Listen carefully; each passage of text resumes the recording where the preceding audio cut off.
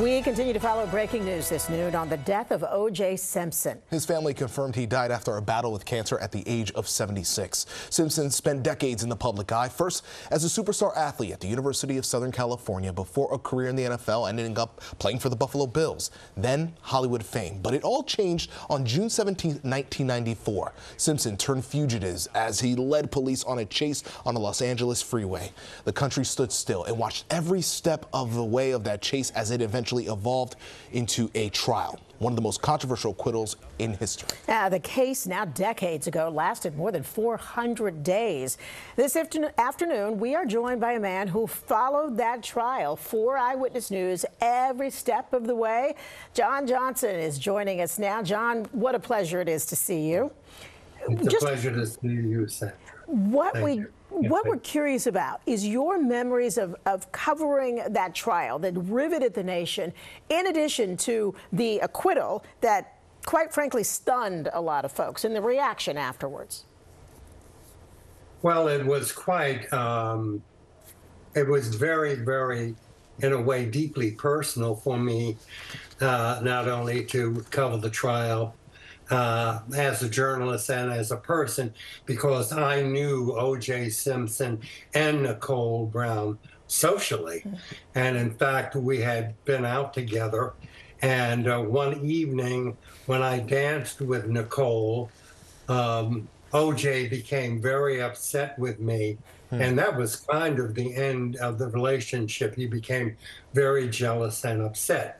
So then the next step is I'm in a courtroom watching him on trial for the murder of Nicole and her friend Ron. It was emotional for me and very involving. And one of the interesting moments in the case is when O.J. was asked to try on a pair of leather gloves. One of the gloves was found at the scene of the murder, and another glove was found at O.J.'s house. And when he tried on the gloves, a riveted courtroom was watching, and they didn't fit. And Johnny Cochran, then O.J.'s lawyer, made a profound or a very famous statement: if it doesn't fit, you can't convict. So that was, well, he actually said, if it doesn't fit, you must quit. Yeah. And that was a profound moment in that trial. And it was like very dramatic. And I think that that was very important for the jury.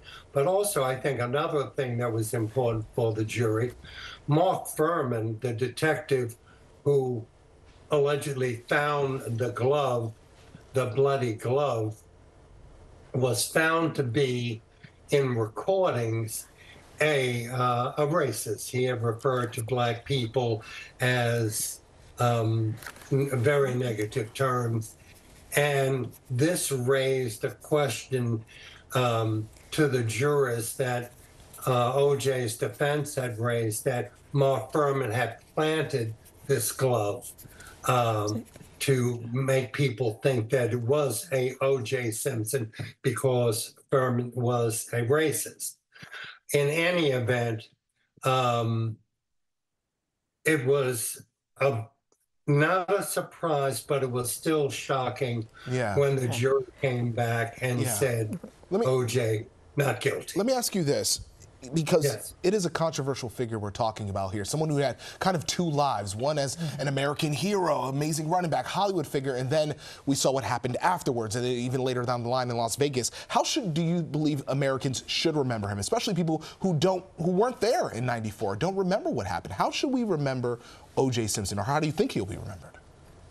Well, I think you should remember the facts, and the facts were, and still are, he was a great athlete.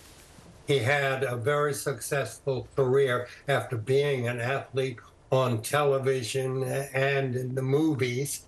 And then he became world famous because of this trial and accusation that he had killed his wife and her friend, savagely stabbing them. I think the world should remember this. If O.J. Simpson didn't kill Ron Goldman and his wife, Nicole, then who did?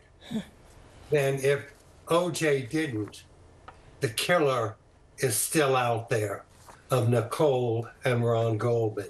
Yeah. Have to think about that. John Johnson, you did today what you always did. You got right down to brass tacks. Thank you so much for sitting down with us this afternoon and sharing your memories with us.